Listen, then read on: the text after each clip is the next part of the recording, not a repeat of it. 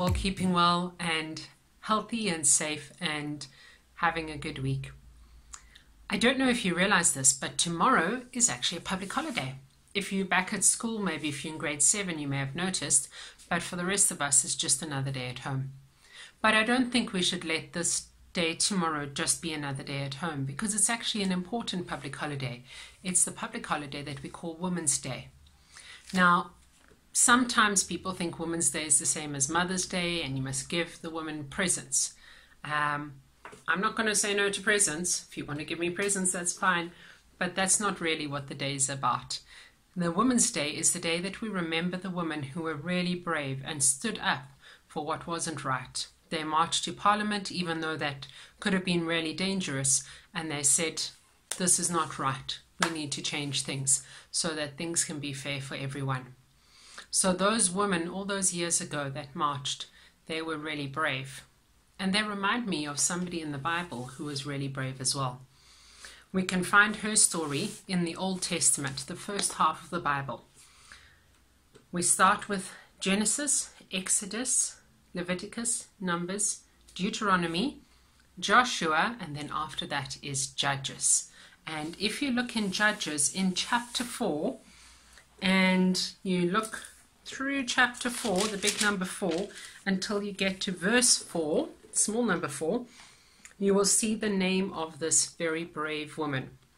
And her name was Deborah, a prophetess, the wife of Lapidoth, who was leading Israel at that time. She held court under the palm of Deborah between Ramah and Bethel in the hill country of Ephraim, and the Israelites came to her to have their disputes decided. So this lady Deborah was a judge. In those days they didn't have kings yet. This was before the time of King Saul and King David, but they had judges, and these judges were there to settle any disputes. So if you bought something from that person and then it didn't work and you wanted your money back, you could go to the judge and they could decide what was the fair thing to do. Kind of like the law court of today. So Deborah was a judge, but if you listen carefully, you will notice that there was also something important about her. It says Deborah, a prophetess. So a prophetess is a lady who heard the word of God. God spoke to her and gave her directions and explained to her what the people of Israel should be doing. Now, unfortunately, at that time, the people of Israel weren't in a good place. They hadn't been listening to God. And what usually happened when they didn't listen to God was that God allowed them to be taken over by other people. Other nations could fight against them and be victorious. And so they were being bothered at that time by a man called Sisera. And Sisera he was famous because he had 900 chariots. In 2 different places they mention that Sisera had 900 chariots, and these were obviously very scary things to have at that time. And he was going to launch an attack against the Israelites with his 900 chariots. And Deborah said to Barak, who was the leader of the Israel army, that God was with them, that he'd heard their cry for help. He heard that they were unhappy about how Sisera was kept attacking them, and he was going to help them. Now Deborah was such a strong leader that Barak was scared to go into battle without her. He actually said, I'm not going to go fight them unless you come with me. I'm too scared. And so Deborah, a woman, it's an unusual story for that time, but she as a woman went with Barak to go and fight against Sisera. Now Sisera may have had 900 chariots, but the Israelites had something far better than 900 chariots. They had God on their side. And because Deborah was listening to God and following the instructions of God, they knew what was the right time to attack. And God told them at this particular day, you must get 10,000 men and go to this particular position. So Barak got together the 10,000 men. Deborah went with him, and she told him now is the time to approach the other army. Now Sisera, with his 900 chariots, had arranged this area with a nice long big flat plain, and he was going to attack the Israelites across this area. But just at that moment, and this is where God's timing comes in, just at that moment there was thunder and lightning and a mighty downpour of rain. And what happened was the big flat plain where the chariots were, that was flooded out and it became all muddy. And the 900 chariots all got stuck in the mud and they couldn't advance any further. And so all the chariot drivers had to get out of their horse-drawn chariots, leave their horses behind, and they had to run for it. And Barak with his 10,000 men chased them off until they were gone. And Sisera himself actually was killed by another woman called Jael.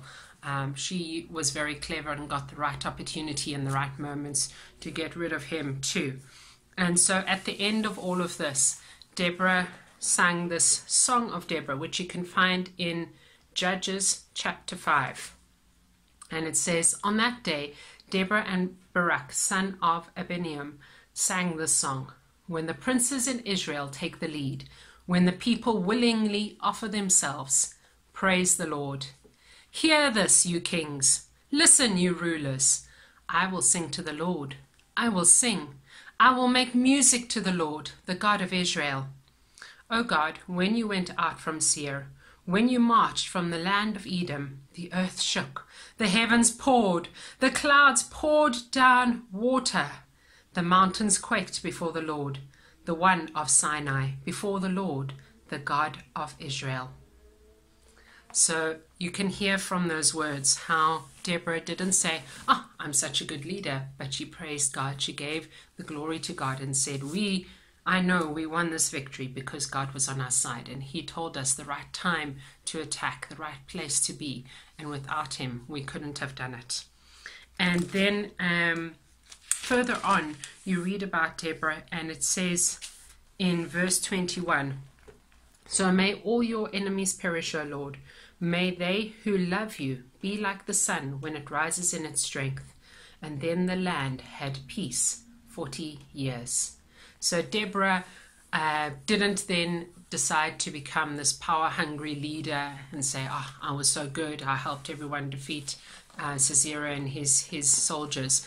But she actually did a really good job of ruling the land, and there was peace for 40 years while she was in charge. And so she was a really good leader, an example of a good leader from the Old Testament in our Bible. And if you look carefully around you today, you will find there are many female leaders still today. Maybe your mom or your cousin or your sister or your aunt is a good leader. And you can be a good leader too. All you need to do is show other people the right way to live. Follow God's commands so that other people see you and see that you're different, that you don't try and do everything for yourself, but that you have something more important in your life, and that is following God's word. Somebody more important in your life, and that is Jesus, and he helps you to make the right decision. And by you making the right decision based on what Jesus would do, you can also be a good leader. Just like Deborah was. She listened to God. She followed what God wanted her to do, and she became a good leader that way. Let's pray. Dear Lord God, thank you for the story of Deborah and how it showed that you didn't just choose men to be good leaders, but you also had female leaders in your story in the Old Testament. And help us to admire and appreciate the good, strong female leaders around us and thank them for what they're doing. And help us to be good leaders too and do what you would like us to do.